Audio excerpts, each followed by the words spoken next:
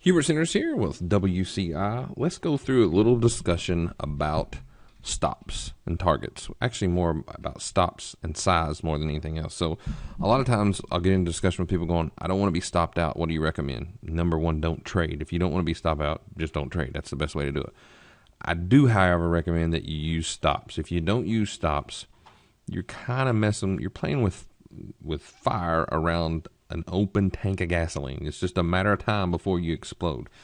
So one thing you can do, let's say that you're doing this and let's say you trade futures and you trade, let's say you trade 10 contracts on futures. Let's say this will be futures.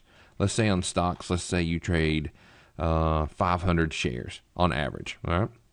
So what you can do is if you're getting wiggled out on every single thing you're doing because you're using such a tight little stop loss, think about it as a dog on a leash, and you've got the dog right underneath your feet, and it's going to tangle you up and trip you up. Well, just give it a little bit more leash. So what you're going to do is you're going to cut your size in half. So instead of trading 10 contracts, you trade 5 contracts.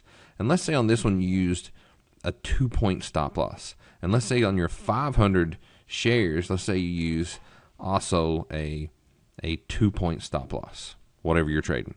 So you're also going to, on your stocks, what you're going to do here is you're going to cut your size in half too. So for futures, you would go from trading 10 contracts to 5 contracts, and you'd raise your stop from 2 points to 4 points. It's the exact same money, all right?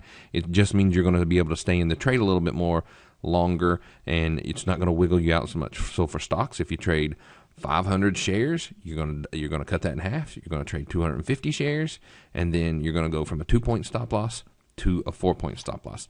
At any time that you are frustrated with getting wiggled out, cut the size in half and then double the stop. Good luck. Hope it helps. I'll see you on the next video.